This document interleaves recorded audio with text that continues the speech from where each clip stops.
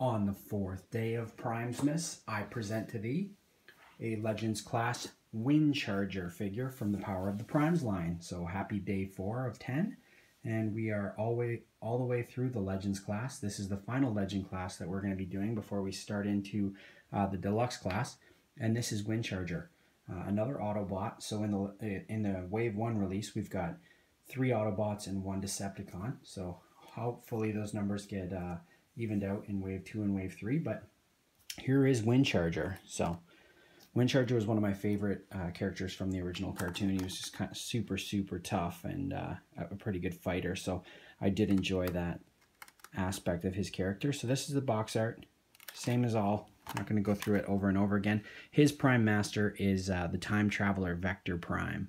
So he can actually sit inside him, which is a little bit better than the Dinobot one from yesterday. So Autobot Warrior wields electromagnetic power is his bio on the box. Bios are a little bit small, but that's okay. Looking at his card, it's got a yellow accent to it, kind of like a maze if you're a Michigan fan. And the artwork on the front's really nice. And on the back, it says Amalgamous Windcharger becomes massive objects with huge gravitational pull. So I don't know too much about that. Maybe you guys can tell me about it in the comments, but that sounds pretty cool, but not really sure how that relates to a smaller Legends class figure. Here is the figure itself. Windcharger, true to his G1 form. He is red with gray. He's got a little bit of silver in his face, if you can see that. His eyes are blue. Get a look, the lighting's kind of crummy. His logo is a little bit bigger than the one on Dinobot or than on Slash, so I'm happy with that. And he's got one on his hood as well. So articulation, his elbows move all the way around, not back and forth on the sides. Shoulders, same. Ball joint can move all the way around and go up. So that helps with his transformation mode as well. Knees, standard. And no hip swivel as well, just like the other ones. And then his feet are the windshield, so that could become an issue. They're pretty fragile. It's a pretty thin piece of plastic.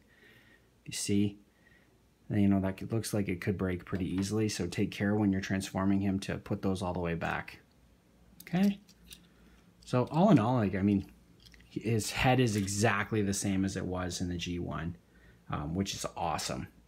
And I'm excited to transform him for everyone. So here we go. First step first, you're going to pull off his hood and pull it up. So his hood has a peg right here and a hole right here. So when you do put it back, that's where it's going to connect in. And then as you pull it up, just hold it up like that. Okay, so you're there. The next step is on the inside of this arm. There's a hole right there. And on right here, there's a peg. So this hole has got to connect into that peg in order for his wheels to be in the right spot. So what you're going to do is align it and subtly, takes a little bit of finagling, and goes in pretty good like that. So it's got to go underneath his hood. So once his hood is down, now you've got the front end. So that's how the front end of him looks. It's where your Prime Master would sit, right there. And then the second step of the process is pretty easy. Just peel the feet part out. There's a tab right here. Can you see it? Right there. And a slot. Clips in pretty easily. Then just roll it up. And then right here on this one, there's also another tab. So I'll try and show it to you. Right here, just right there where my fingertip is, there's a tab. So just connect those two as well, and that's going to give you your windshield. So make sure your windshield's all the way up. As you go down, it should just clip in. And there you go. Pretty simple 8-step transformation. That's Windcharger's vehicle mode. I love the fact about this is that it's got the ribbed back rear window, just like 80s Slash cars had. Most cars don't have this anymore, but in the 80s this was a big thing on a lot of the Firebirds and Camaros and that sort of thing. So the car is actually really nice.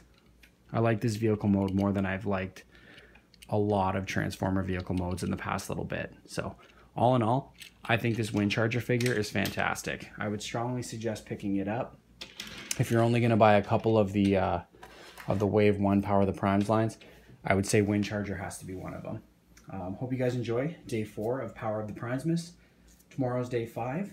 That means we're going to start with the deluxe class figures, and the first figure that I'm going to review is the Autobot Jazz, which is my all-time favorite Transformer figure from G1. So I'm super duper duper duper excited for that, and I hope you're enjoying the 10 days of PrimesMas, because I know I'm having a real good time reviewing all this stuff for you.